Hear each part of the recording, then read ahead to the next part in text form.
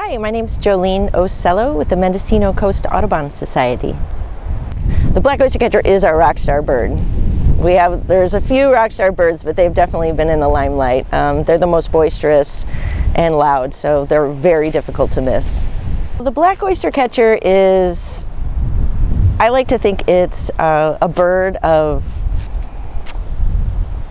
mind and heart. So for people who walk along the coast, often one of the most repetitive sounds they hear is the black oystercatcher. The kek-kek-kek-kek of the black oystercatcher. They don't even know what they're hearing, or maybe they see the bird. And it's really a cool looking bird. It has, I try to tell people, it has bright red lipstick, the bright eyeliner, red eyeliner, nice black dress, and pink pantyhose. And if you're good, you can get close enough to see their little black nail polish on their toenails. So behaviorally, they're very memorable. And when they're nesting, they're actually steadfast parents, and they will work overtime, night and day, switching equally between male and female to take care of brood the eggs, or incubate the eggs, brood the young, and feed. Does climate change worry you at all in regards to the success of black oystercatchers along the coast? It's definitely something that we're considering, and it's part of the reason why we're studying the oystercatcher. They are an indicator species or keystone species of the intertidal zone. They rely on this area. They really only share it with, well, it's kind of interesting, they share it with 3 other birds. So the western gull, the pigeon guillemot, the pelagic cormorant.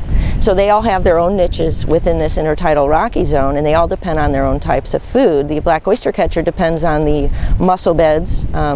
We do not have oysters here, so they don't eat the oysters, but limpets and worms, anything living within the rocky intertidal zone. And with climate change, if there actually is a rise in sea level, then a lot of their habitat will become inundated, and they will have less at low tide to feed on.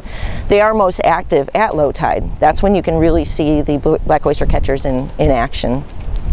And what would the coastline in Mendocino be without the oystercatcher? Kind of like this right now, very quiet. I do have one gal who gave us permission to go on her property to do the nest success survey, and she was floored by the idea that she had 3 nests in her backyard that she could see from her house. And once I showed her the nest and there were eggs in it, she told me that every time she heard them, which was quite often, she would get up and look at the eggs, you know, to make sure everything was okay. And if anything happened, she would call me.